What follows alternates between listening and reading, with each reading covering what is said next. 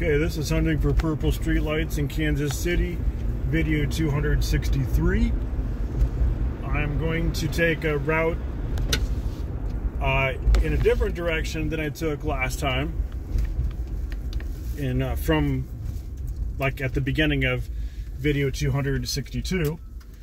Initially, this is really the same route right now, but I just turned on to Caw Drive or Caw Road, something like that,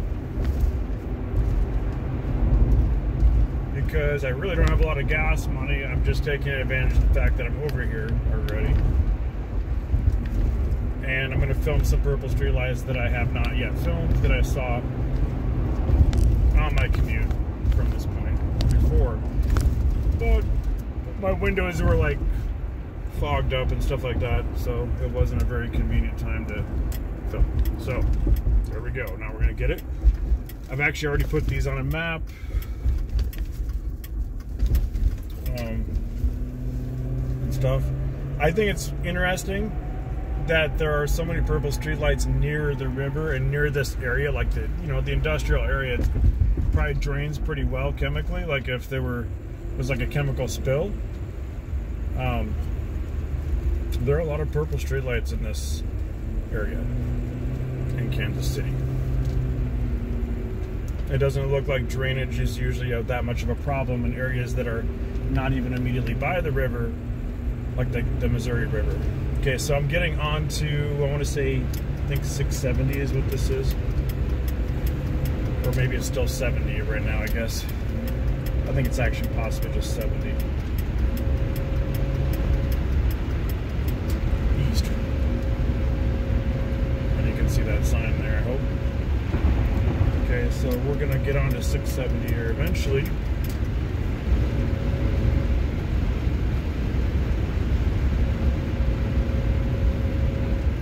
So we got the really tall interstate lights here right now. This is in Kansas City. Hopefully you can see the signs there. I had a problem with my dash mount, so I don't know how convenient that is right now. And I really didn't play video 670. I'm sorry, video 262. See if it was actually good then. I might have even moved the mount since then. Okay, here we go. 3/4 of a mile. We're going to get down to 670.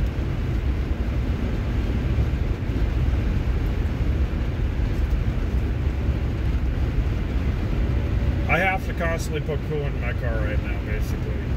That's why it overheated before. And things are really financially tight right now until I get my first paycheck where I work right now. So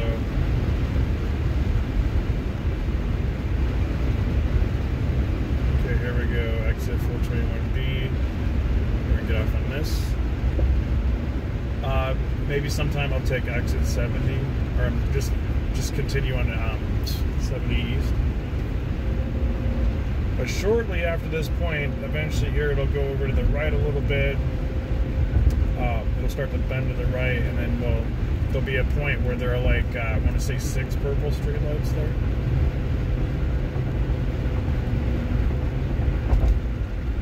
Actually, maybe 7 total.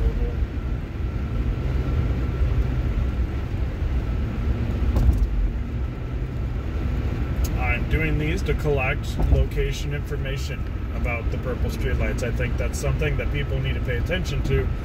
I think it takes a lot of data collection, though, sometimes to see it.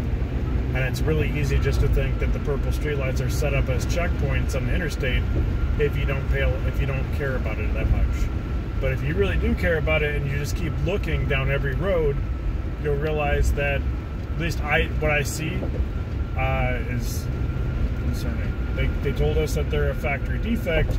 If you look at Olathe, Kansas, and some of the places in Florida, you should be kind of concerned, especially in Olathe, Kansas, where the topography is not just even there.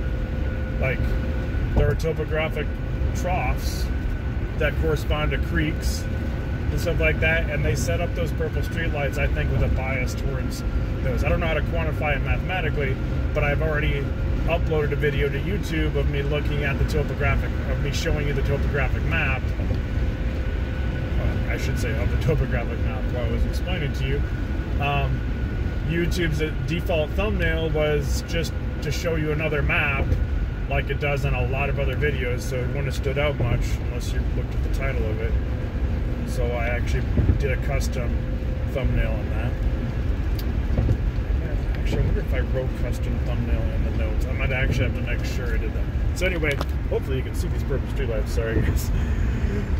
These are almost the last two, and then we have another one at an exit over here. Gosh, I don't know if you guys, maybe you guys didn't get to see that. I might have to redo this video now because of the way it's not mounted. It's like pointing to the left. Okay, and then this is the other one. So I mean, you can see, guys. It's kind of weird, guys, that they preferentially pick these kinds of areas. Okay, and to most people, that's why they wouldn't care. They would just think that they want to use it because if it turns purple, you know, that's marking that spot for people, right? It would look like that, and they can say it's a factory defect. The whole narrative crumbles. It's a red herring, guys. They say that they're just a factory defect and they're on purpose. Well, it's not true that they're not on purpose anymore. And I don't think that was any different before. But I didn't look at them on the map like immediately when they started in whatever cities they started in. But I did see some of them, some streetlights at least that were purple. I don't know if they were LED or not. In Arizona.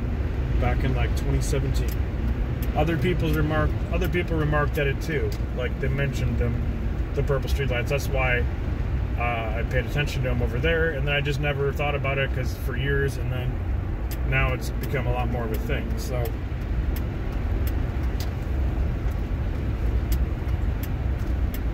okay, 2M.